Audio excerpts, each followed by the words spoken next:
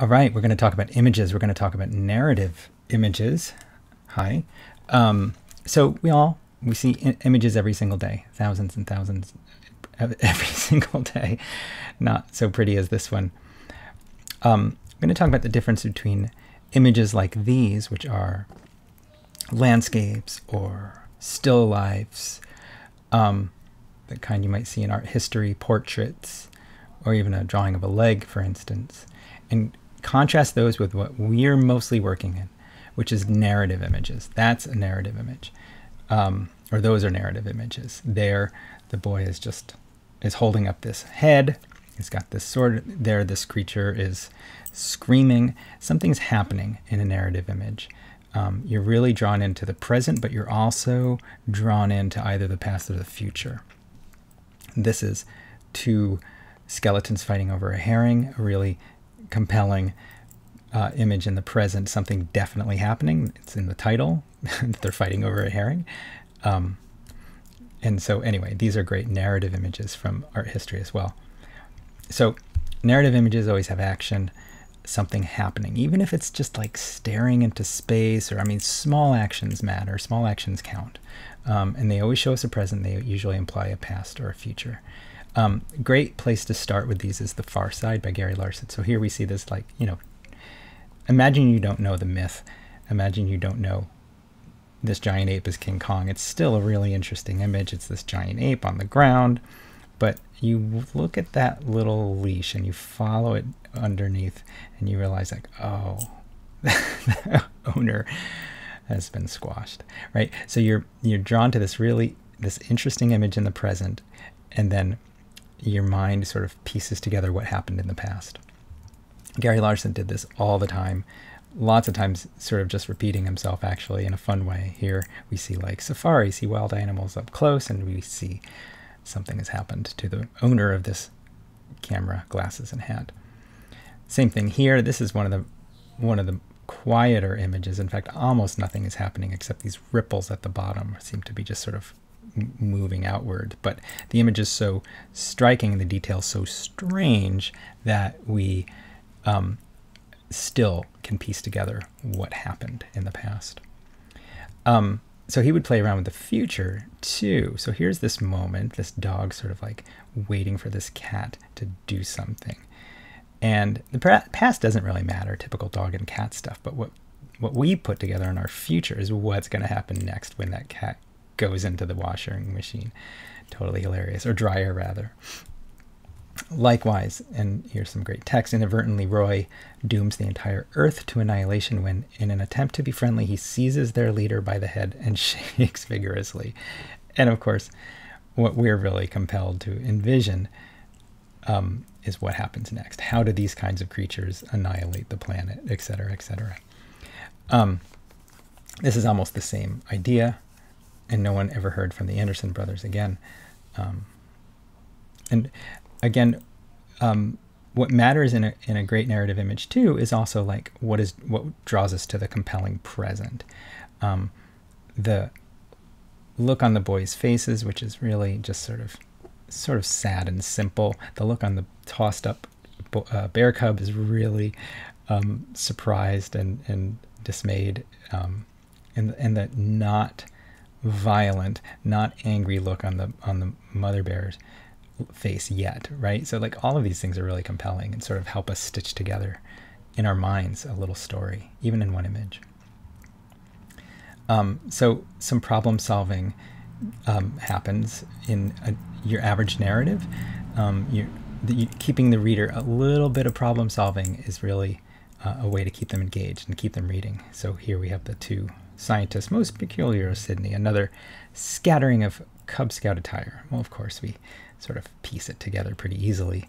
But it's not as instantaneous as some of the other ones. It takes us a moment to sort of search through the image and figure out what has happened. That, I think, is pretty much a riff right off of this James Thurber cartoon. What have you done with Dr. Milmus? Anyway. Another one. In what was destined to be a short-lived spectacle, a chicken, suspended by a balloon, floated through the samurai bar's doorway. So, pretty interesting image just to glance at. but piecing together with the words and the pictures just lets us imagine the mayhem in the next panel.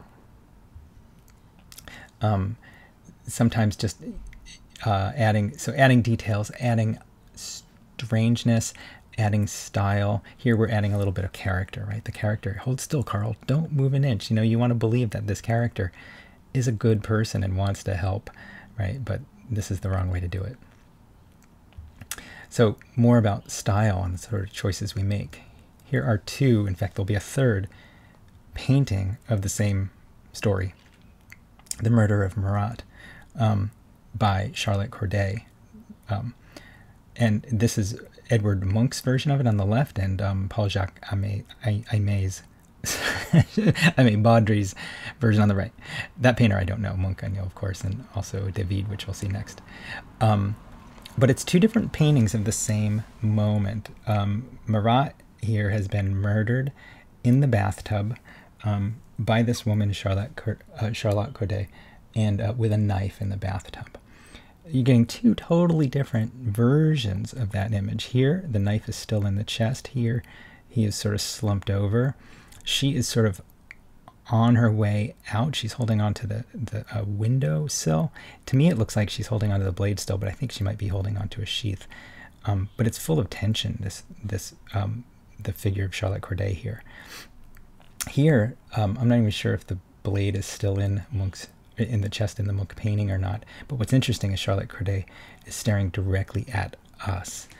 And so here, I'm a little more interested in the future. I get the past. Oh yeah, she stabbed us. I also know the story if I'm a French person or if I'm from this era or studying art history. I sort of know the story. But what I'm compelled by is her character and what she's going to do next.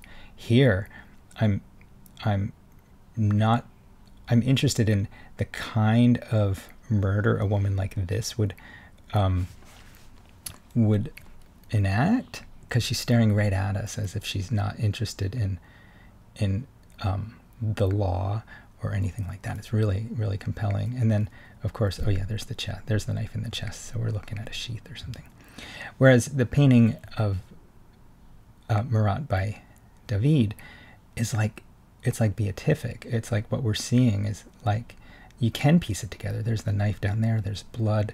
There's this letter that he's writing splattered in blood. But it's also like we drink this in as if he's some sort of beautiful martyr, some beautiful Christ-like martyr. And that's certainly how he's painted here. And so again, what we're doing is, there's the knife in that painting. What we're doing again is examining how we can make our present image captivating. There's a variety of ways, but also how much of the past or the future do we sort of bring in to keep people sort of engaged with the image and the story. So here's some more images where the present is just so interesting and compelling that's more interesting than piecing together the past or the future, right? So whew, "'Tain't a fit night out for man nor beast," says this man as he's coming in with all these animals coming in, right? And so we get it. It's not, we're not super interested in the particulars of this storm, and we're not super interested in the particulars of what all these animals are going to do in the house. What we're interested in is this moment where all of those animals are coming in this way, and they're all sort of like gentle and existing together, and it's just, and wet. It's really, really wonderful drawing. Again, the present here, so delightful, interesting, or strange that we stay fixed on it while also stitching together time. This is a great one from George Booth. "Tony asked me to ask you, Mr. Bates, do you know offhand the whereabouts of your service manual?" Which is great. But what's really great is just sitting here looking at Tony and looking at the mess Tony has created, and looking at the dog, looking at the mess Tony has created, and looking at the gaping hole where the engine was. It's just so delightful. But yeah, you can sit there and just imagine Tony taking out piece after piece after piece after piece. The future isn't really of interest here. I mean, there's a variety of futures that could happen, and as a storyteller, we would make some choices, but the real fun thing is just looking. A helicopter overhead. This image is delightful, partially because they don't seem bothered or surprised by the fact that they're falling to the ground. They're still sort of like captivated by their own beginning dance moves. And we know they're going to fall. We're piecing it together. But still delighted in sort of like the gentle breaking of gravity here. And again, this image, very funny. This story that we all know, the tortoise and the hare, doesn't even get started because modernity comes in and this car or this truck flattens them both. But what's interesting is the drawing of the flattened turtle and hare, and it sort of puts them on the same level, you know, and the flattenness of it. It's just a really interesting drawing. So those are some of the tools we have to work with. This drawing, I forget this artist's name. I love this, but these undertakers, and it takes us a while to piece together that they're undertakers, but they are basically ambulance chasers, and they're seeing this crash and they're on their way. These images, we see them in photography, we see them in journalism, we see them every day in our real world. This is another moment that's so striking, and we can imagine the future. Are they going to arrest her? Are they going to beat her? Is she going to float away?